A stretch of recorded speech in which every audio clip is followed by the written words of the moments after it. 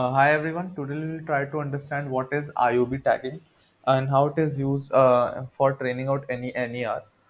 So first of all, IOB stands for inside, outside, beginning.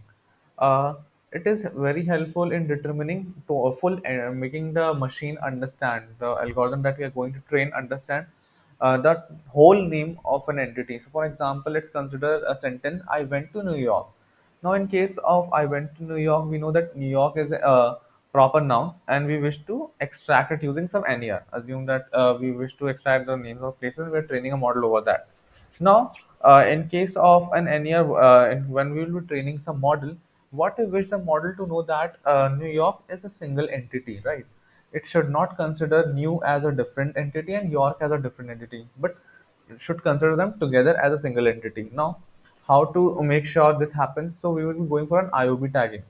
So in case of IOB tagging, we have got three tags. One is the beginning of an entity, inside an entity, and outside. Outside means it is not an entity.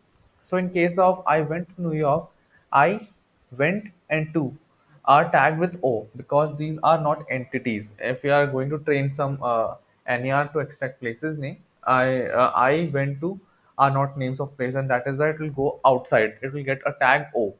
Now in case of New York, new will get a tag B and York will get a tag I. Why so? So because New York as a single entity starts with the word new and York falls in that entity. It's the second word or the third word or the fourth word maybe, but the entity has already started. So the first word of any entity starts with a B, and rest of the words that are present in that entity gets an I tag, and rest of the words that don't fall in any entity gets an O tag. That is IOB for you, and this is very helpful in training out any NER system.